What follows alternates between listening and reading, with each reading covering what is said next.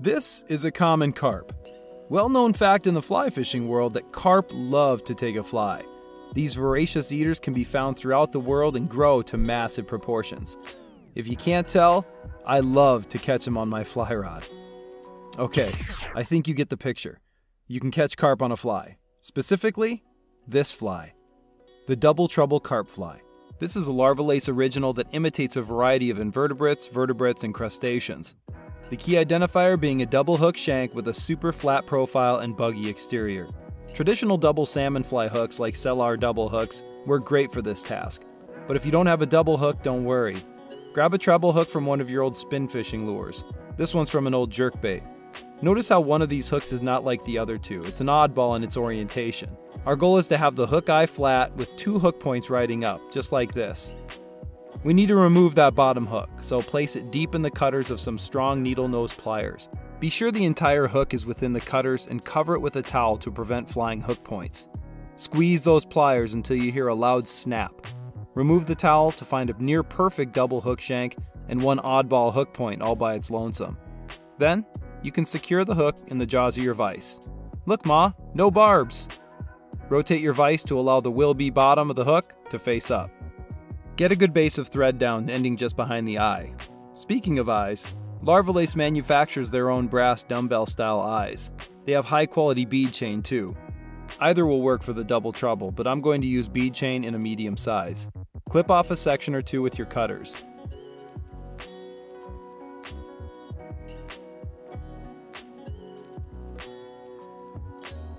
Add a drop of super glue to the thread just behind the eye. These eyes will fit snugly over the small mound that remains from the old hook. Grip the chain closest to you and hold it over the hook just behind the eye. Grab it with a wrap or two of thread before figure eighting to set it in place.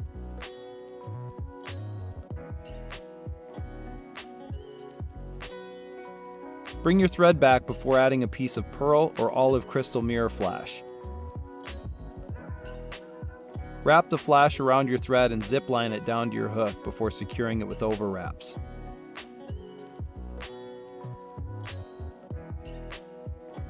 Next, reach for a pack of spotted legs. I prefer these to normal barred legs because of the more random, natural-looking patterns. Grab 2 legs from the pack and tie them over your flash. Trim them to be just longer than the tail fibers. For the tail, we're going to use 2 colors of strung Marabou feathers. Stroke the feathers from the bottom of the point to gather a small bunch. Use water or saliva to tame these wild fibers before trimming to the desired length, about 1.5 times the hook shank or shorter. Use care when securing these fibers to your hook so not to snip your thread on the double hook points that are still prominently protruding below. Use your thumb to flatten out these fibers and make them splay out in the back. Now we're going to sandwich the olive Marabou in between 2 bundles of black feathers. Repeat the Marabou prep process for the top and get it tied in.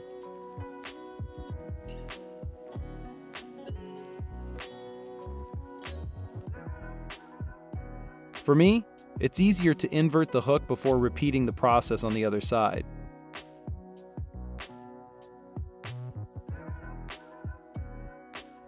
You should end up with a beautiful 2-tone tail with a little flash and a lot of movement.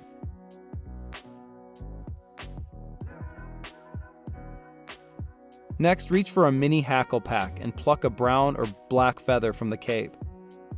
Prepare this feather like you would a soft hackle, wetting your fingers and stroking all the fibers back from the tip down. Tie the tip in on top of the fly with a shiny side of the feather facing you. Then dub a thin noodle of Salmo Supreme after midnight dubbing and make consecutive wraps all the way up to behind the bead chain. Tease out the dubbing with a brush if you'd like. Carefully palmer the hackle forward, using your fingers to stroke back the fibers during each turn.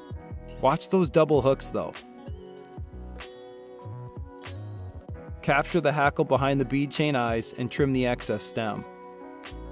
I prefer to cut the fibers from what will be the bottom part of the fly as well to ensure a super low profile and maximum balance in moving water.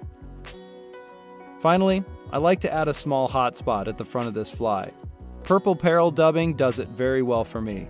Dub a 4-inch noodle and take 3 wraps behind the bead chain before going over the top towards the front and over the top towards the back. Finish by wrapping in front of the bead chain eyes and whip finish to make it final.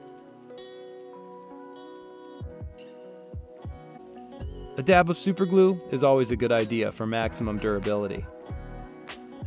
The Double Trouble has become one of my favorite carp flies because it works early in the season, smack dab in the middle of summer, and late into the fall months.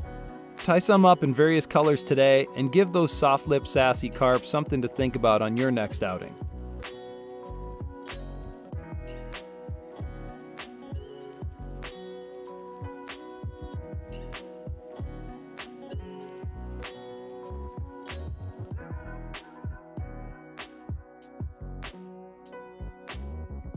Be sure to ask your local fly shop about Larva Lace products and visit hagensfish.com for more information and tying videos.